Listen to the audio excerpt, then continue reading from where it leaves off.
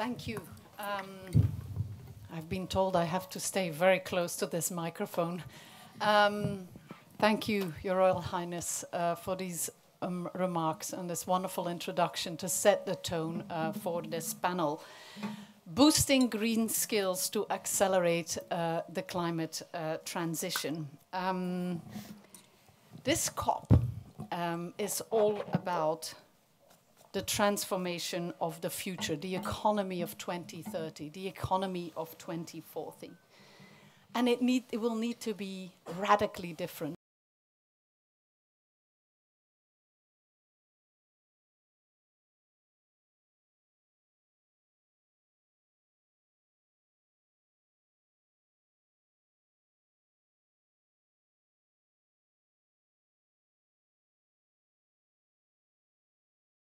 Going to help us achieve this transformed economy. We need to invest in green skills and in people. I was quite surprised, I have to say, when I saw the CEO letter coming out in advance of COP28. I think the WEF organized it. I don't know whether anybody on this panel actually signed it. There were many CEOs who signed it. The letter called for governments to take action to reach the net zero target in 4 very important areas. 1, regulation. 2, infrastructure. 3, technology. 4, reporting standards. What was missing? What was missing is what we are talking about today. And so we need to get much more serious about skilling in this climate transition. 40%, less than 40% of the NDCs have actually skills plans in them. So the planning that is going on in countries around the transition is missing this critical element. And we need skills in many areas, and we will talk about this on this panel. At EDC, we have been working on identifying the gaps that we need to overcome to solve the skills crisis. Because today, less than 40% of young people have even basic secondary level skills. That's more than 800 million young people who are not even having basic secondary skills in literacy and numeracy. We're not talking about more advanced skills that we need for the future economy. And we need to fill a number of gaps to overcome this. The first, of course, is creating the systems that can train and skill people. Secondly is data around the labor market, what the opportunities are out there. Third is finance, not only to finance education systems, but also to help these young people start businesses. We need better coordination between climate communities and other communities, such as the education community, and we need social inclusion. Those are the topics that I hope we can discuss today with this esteemed panel. And I will turn now to my first wonderful panelist here on my side, Alan Blue, co-founder of LinkedIn. We love your platform. I hope you're all on it. I will connect with you at the end of this panel. Is that me or you? So Alan, you have been a real advocate for skills, and we are taking stock at COP28 on the progress towards the climate goals and the global stock take. Let's take stock of the global climate talent. What's your perception? Where are the gaps? What needs to happen? Hello, everybody. I would like to just say a little bit about LinkedIn. Basically, I know you're all familiar with the platform, but it is the source of data that we rely on to be able to provide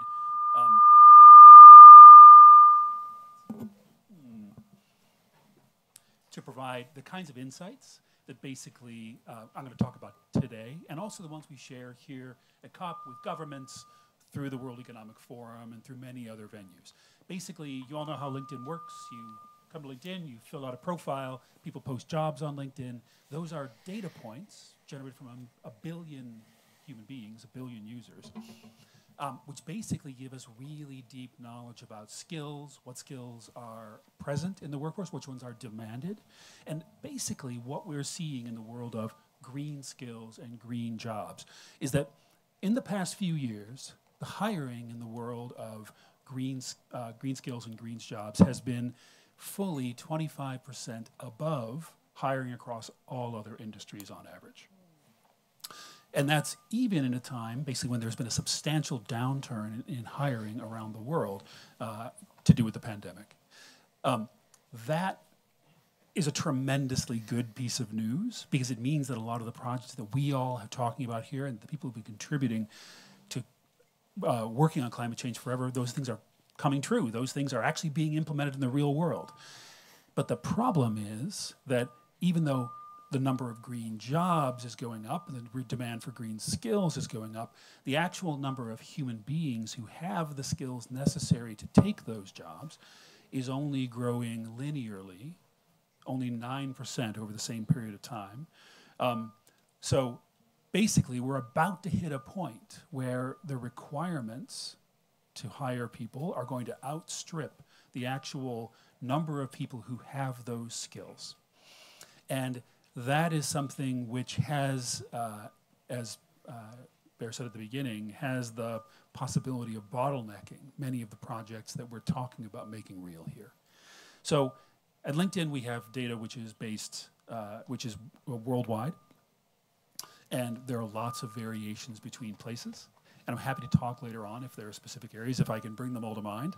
But we do have specific things we ask three main stakeholders to do. So the first stakeholder is companies.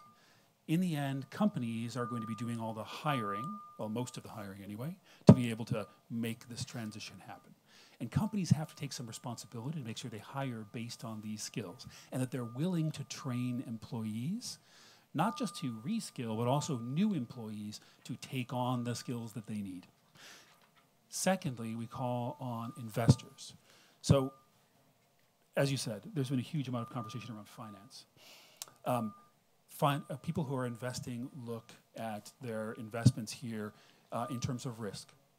One of the risks they need to be considering is there a workforce who can actually execute the project that I wish to invest in?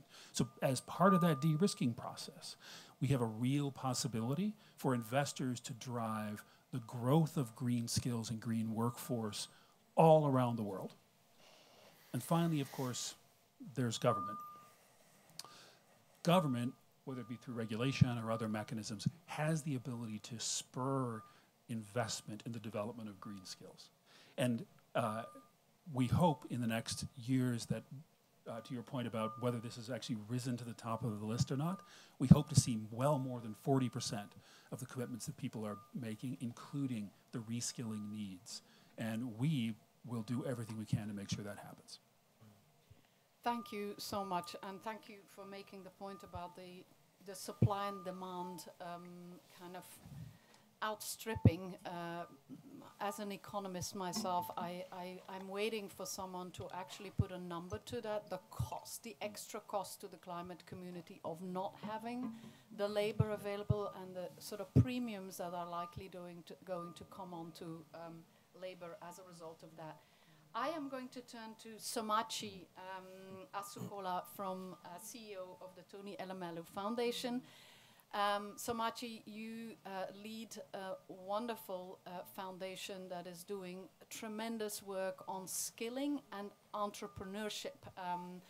Could you comment a little bit on the issues that you see with education and training systems in countries to get the essential skills that go beyond perhaps the basic literacy and numeracy? We need to go into entrepreneurship skills, obviously green skills.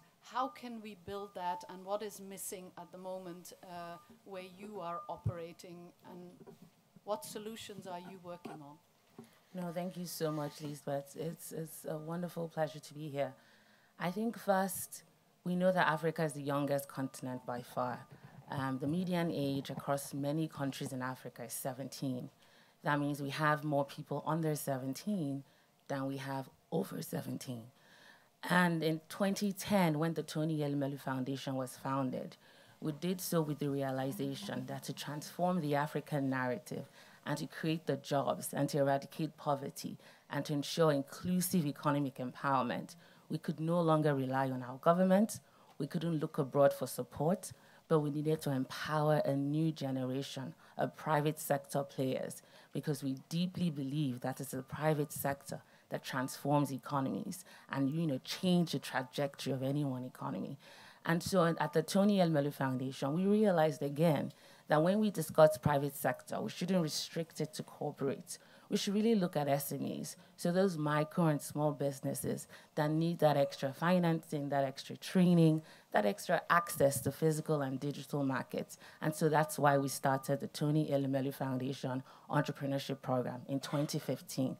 Now, the great news is that we've trained over 1.5 million young people in how to start a business, how to scale a business, and how to sustain that business success. And we've gone ahead to fund 18,000 of them across all 54 African countries. But very quickly, we also realized that we shouldn't just be starting businesses as usual on the continent, but we should be training business owners on how to think around sustainability, because Africa contributes the least to the climate crisis, but we will bear the majority of the negative consequences of climate change. Many parts of our continent are already in great threat.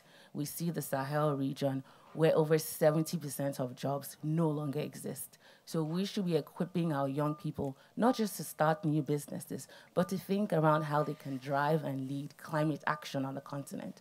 In fact, yesterday, the Tony Elumelu Foundation hosted a roundtable in the Blue Zone, and we had one of our alumni from Madagascar coming, Christabel, and she's talking about Madagascar and the fact that Madagascar is the third most vulnerable nation to climate change in the world, how 3 in 10 Madagascan families are threats, their livelihoods are threat because of climate change.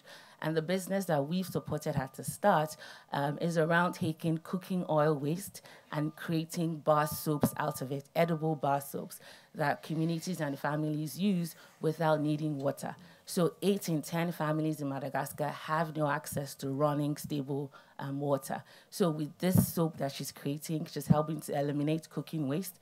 She's helping to sanitize water sources in Madagascar. She's helping to create economic opportunity for the over 50 people she's employing. And most importantly, she's helping to sanitize and keep families safe.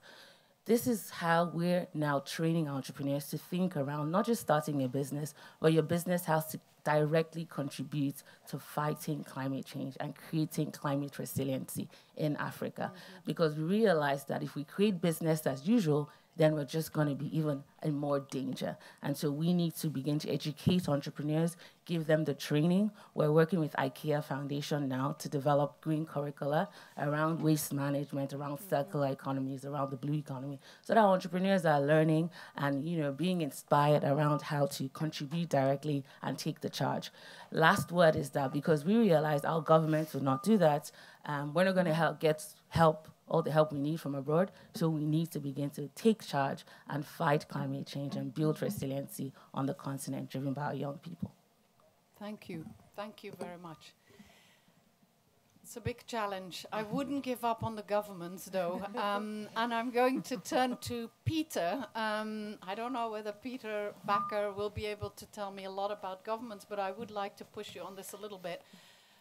You lead an incredible organization, the World Business Council for Sustainable Development, that brings businesses together to act around sustainability.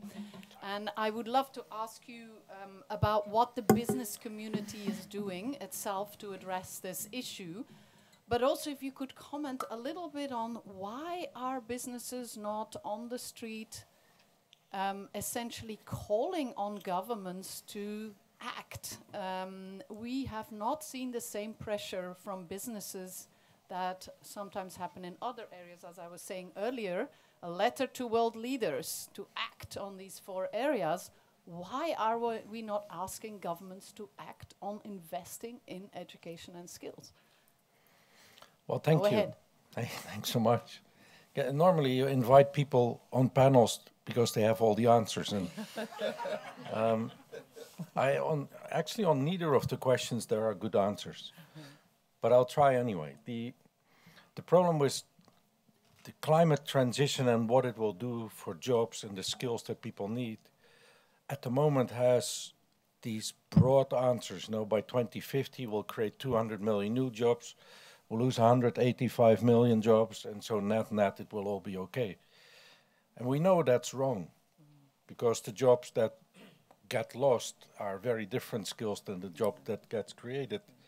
And how are we going to treat the people who lose their jobs? And we've seen great examples. Hard hats emerging 6 months after the Paris Agreement by one of the political candidates saying we're bringing coal back to Ohio.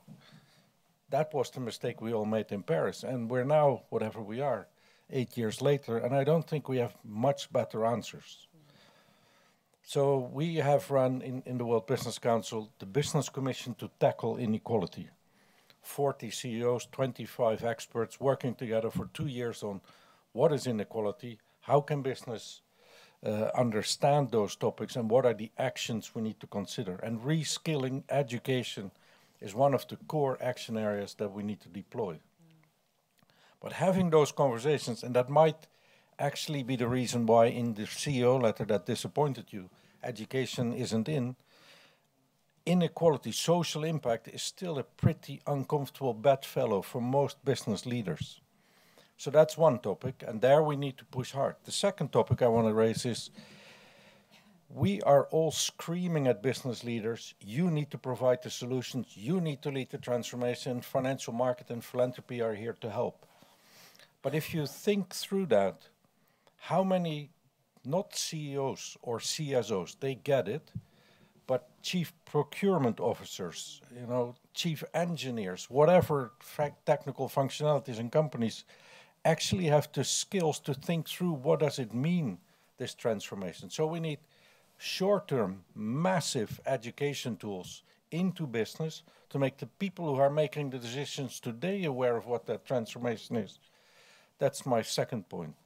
I think the third point is this week is an exciting week because we'll see big announcements, tripling renewable energy, doubling green hydrogen, the Industrial Transition Alliance is being announced this afternoon, real attempts to get large-scale business and government working together on how do we really get this transformation done. No more roadmaps, commitments and targets, actual investable projects on the ground. But the point I would make, and we'll try to do our best to bring it in, none of those pathways or plans today have a skills map at the end of it. And then my last point, and then I think I've depressed the room enough. I'll give you the example of the car industry. There's probably no other industry which is transforming as fast as the car industry. Combustion engines are dead or as good as dead. Electric vehicles are the answer. We need to move fast. And they're all moving bloody fast. But if you look in a car company and the assembly line impact of moving from combustion to electric vehicles, you'll lose thousands of jobs per company. But almost none of those jobs are in the company because they're in the supply chain, in suppliers who make gearboxes and catalyzers and whatever else goes in the car. And so the company has only the responsibility to make sure that people who screw cars together in an assembly line know it's no longer a combustion but an electric vehicle that goes in. But the job losses are somewhere completely different and therefore not the responsibility of the individual CEO who makes the choice. And that calls for, we need collaboration across value chains, we need collaboration across sectors, and on the social agenda, that has not been invented yet. And so that brings me to this forum. That's where I think business, public, and philanthropy can do a massive job to much better map what are the social implications of what we're going to do. And then the outcome, and then I'll end on a positive note, Lisbeth, In WBCSD, we have 5 priorities: climate, nature, equity, redefining value, the whole capitalism that needs to be toppled. And the 5th one is education. And of all the sectors, of all the 5 pillars where we work, education blows out the growth by far. So there is hope. Brilliant. Thank you so much. Thank you for the hopeful message. We will come back later and ask all of you to give us a hopeful message. I would like to turn to Bakary. Bakary and Brothers doesn't need an introduction, at least for me, because I spent 5 years living in Indonesia. Wonderful country. Thank you very much. I even have my husband here sitting in the front row who was also there. And we have very good memories. The Bakary Group is very large company, deals in many, many businesses. I'd like to ask you, how are you tackling the issue of skills? Is it a problem for you, and how are you addressing it within your own company, within your supply chains? Thank you for the question and, of course, the opportunity to present. But let me give a little context of Indonesia to esteemed audience here. One, it is a country of 285 million people in Southeast Asia, 17,500 islands. So vulnerability is there when it comes to climate change, right? High temperature, high humidity, rising sea level is just to name the few. If you remember, in the year of 2000, there was a big Aceh tsunami, right? That's just one. We don't expect and we don't want something like that, but it is always in the mind of the people. It's just 20 years ago or so, right? The second thing also, these 285 million people, 2/3 of them are still below 40 years old, right? It is not as extreme as the 17-year-old, but 40 years, 285 million people, they need jobs, they need security. So whatever we talk about boosting green skills, we need to make sure that the youth, as Her Excellency mentioned, is in the picture. Now, when we look at Indonesia, where can we help to decarbonize or modernize the world, right? At least there are 3 things we can think of. The first one is by preserving and also valuing our biodiversity. This is the plants and the animal that we have plenty. So we have the 3rd largest forest. People know about this, but we actually have a lot of mangroves and peatlands that actually absorb more CO2 than the forest itself. Let alone we have also coral reef and the seagrass. Mr. Ray Dalio mentioned about the Ocean X. That's one of the projects that we really appreciate, right? So the second thing is, of course, electrifying combustion. Combustion engine is because we have this critical minerals under the ground that we can, process, whether that's nickel, copper, tin, zinc, and we hope to process it using, of course, renewable energy, and that's the third thing that we can, contribute. But all of this are nice, but we need capital, technology, and policy, right? So when we talk about skill sets that we need, the green skills, one, I would say we need green diplomats, right? Because we have to think how we can value biodiversity. Is easier said than done, and how do we agree with it? Imagine the amount of CO2 capture that we can do can be turned into, capital. I was doing some real math, right? It is as much as $1 trillion, which is as much as the Inflation Reduction Act money, right? So if we can do that, that's kind of big for a country like Indonesia. The second thing that's also interesting, I think, is green technical skills. Whether that's how it is so much different to process internal combustion engine and EV. It's so much different between making steam engine, power plant, and also solar panel, geothermal, and so on. So those skills are very much needed. And also, I think green finance skills, right? Because we living in the global south, we always look into the big program like JETP and all that to be able to support us, right? We are a big economy, 15th largest in the world. We were the president of G20 last year, but at the same time, average GDP per capita is still, $4,500.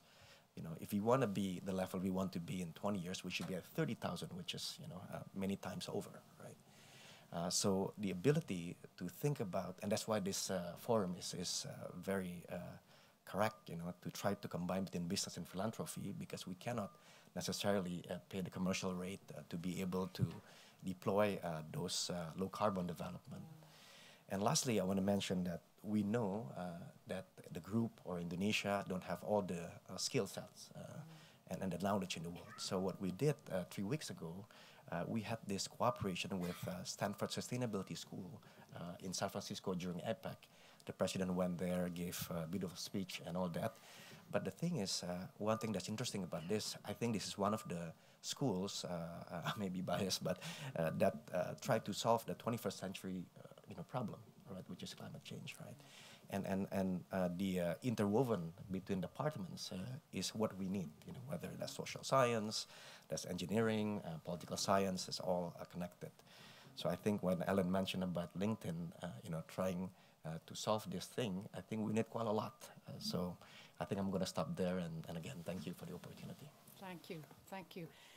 I will turn to you, Claudia Azevedo, CEO of Sonai. You also lead an amazing company working on retail, telecom, cybersecurity, working across 90 countries. And you also recently formulated a new vision for your organization around purpose. And we talked a little bit about how are you engaging with the business community and the larger community to create a movement, because we doing work in each of our own companies or our own businesses is not enough, and our own projects is not enough.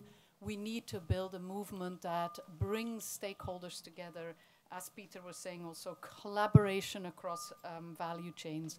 I'd love to hear about your experience in your own company, but also how you've been working on doing exactly that in the European Union. Okay, sure. Thank you very much.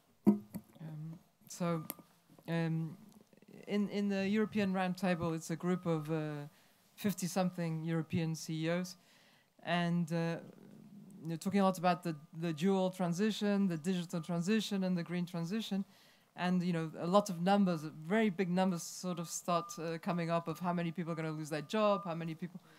And so we could start screaming at governments, but we reserve that for other matters, like bureaucracy. So we took this in our own hands, and we said, look, at the moment, reskilling, independently if it's for the green industry or other industries, reskilling is a vicious circle. So, governments look at it with their departments for training. They train people on a skill. They don't look if that is employable or not. It's sort of, I'm going to give you 30 hours of this training, and you're going to be trained. Training partners, the ones that produce the content, are also sort of, I produce 20 hours of content, I produce 30 hours of content. There's no employability to it. And companies like myself are very skeptical of hiring people that have been reskilled, because so what's your previous experience? Your previous experience is something totally different, because you've been reskilled, right? So you don't have a previous experience, and you don't have a diploma of a university. So companies are sort of frown upon what is this. And fourthly, the actual people that need reskilling have to think very hard. Am I going to invest my money and my time if this doesn't work, right? And so we looked at this visualized ecosystem and said, look, we have to look at it end to end, and the indicator has to be employability, right? So as companies, we don't want to operate the system, but I think we are the orchestrators. Our responsibility is to orchestrate that it all works. And so we started a pilot in 3 countries, Portugal, Spain, and Sweden. So in our Portuguese pilot, we were also responsible for that pilot, and with the help of McKinsey, also in the European Roundtable. And what we did, we got also the 40 largest Portuguese companies and put them in the system, and to sort of, from end to end, sort of say, okay, training, let's change the training. The companies tell us what you need. And sort of 7 labs that we came up, one of them a green lab, of course, sort of what do you need? And got the government to change the curriculum for it to be more employable. So we got also the people that did the training. You could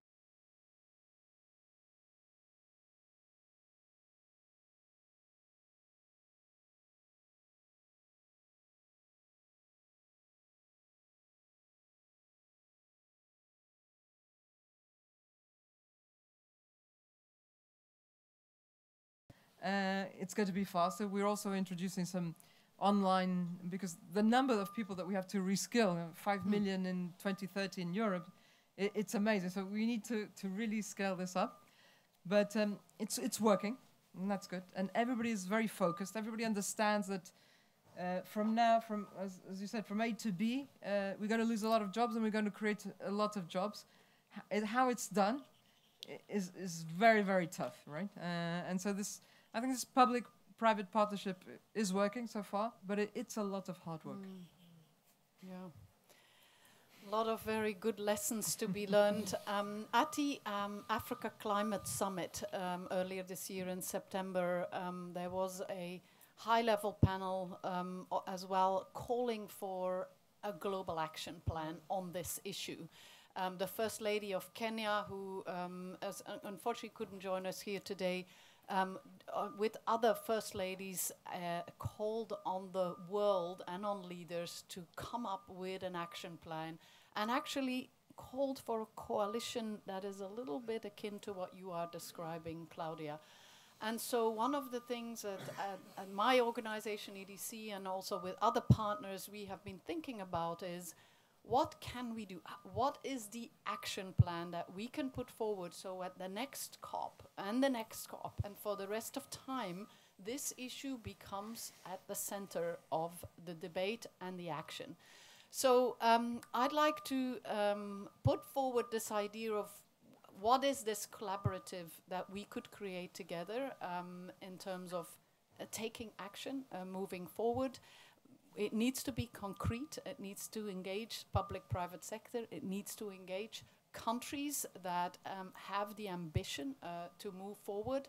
It needs to have a political movement behind it, a youth movement. There are lots of components to it. And Claudia, we could learn a lot from what you've been trying to do. In Europe, we need to put this on steroids, because the real problem, as we were hearing earlier from Samachi, is actually in Africa, where at the moment, I was mentioning 40% earlier of young people who have basic secondary skills. In sub-Saharan Africa, that is 10%. And the largest population labor force will be in Africa over time. So how are we going to solve the problem there? So I want to turn back to my panelists in quick succession and ask them each, what is the hope, going back to Peter, what's the hopeful action that we can take, you yourself, or you propose we instigate here and now to start making a difference? Alan, I'll turn to you. What's the hopeful action? So Claudia, I entirely agree. The connection between employability and training is absolutely essential to be able to make this thing work. However, it also needs to work differently from place to place. Every community, every culture has a different way of doing workforce preparedness. So we work with at LinkedIn, we work with a group called Year Up. And it's not climate related specifically, but basically it's a high level of investment per young person. They come in basically with very few skills, being prepared to be IT professionals. And after the year in Year Up, they have actually been well prepared, and they've been prepared by the companies that will eventually hire them. That is one example among many of great partnerships, in this case between philanthropy and business, which tie the output of the system to exactly what the company needs. And the great thing about it is that it's actually, it is not scalable in the sense that they could run that same program everywhere, but it is scalable in that the model works.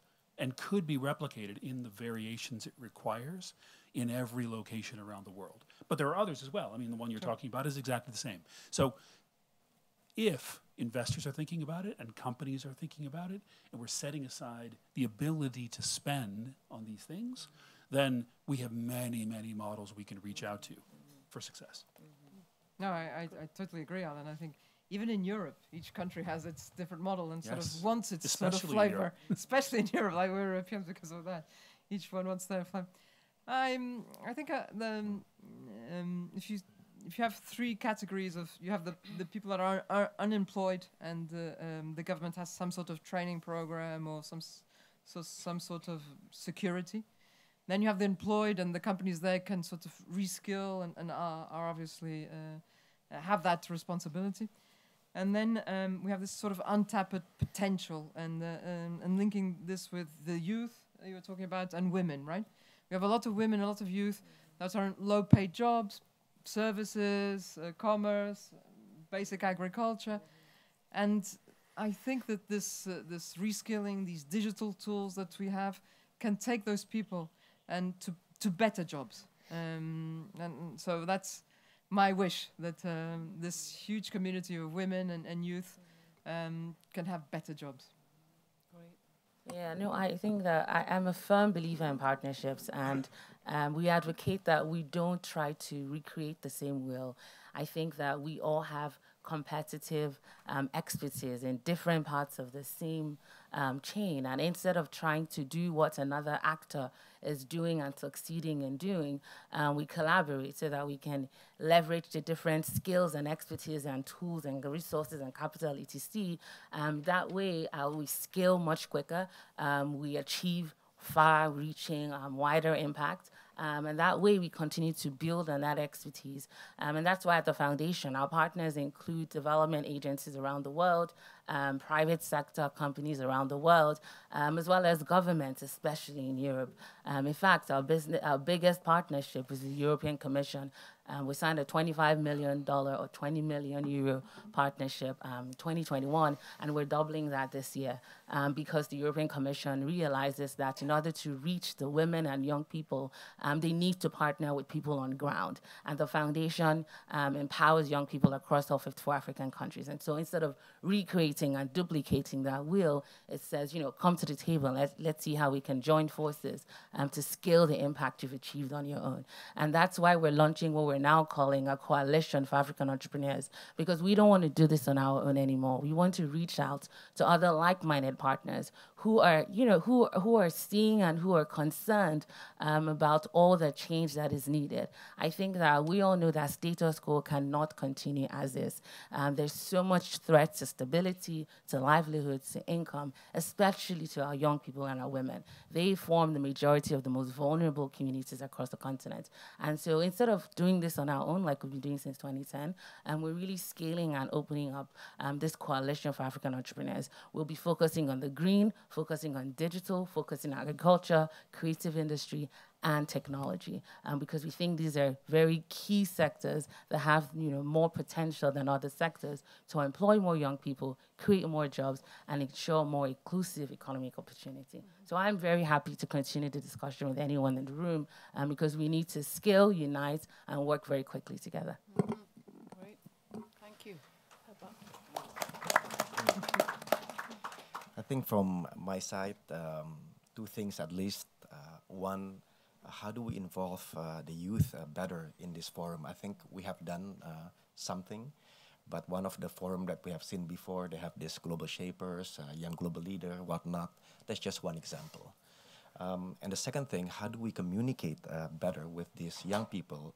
There's also a different way of saying. I think Her Majesty mentioned a little bit about it.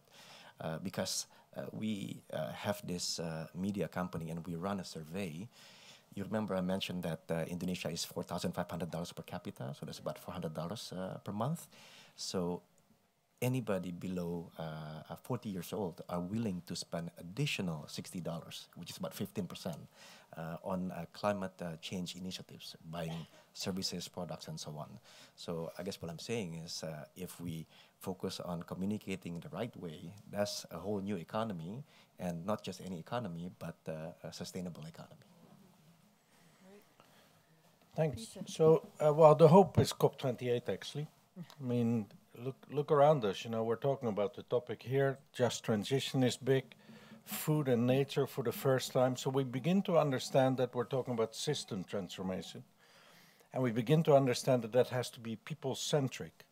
The second hope is you see now solutions are taking off at exponential pace. So the growth in the solutions is finally picking up.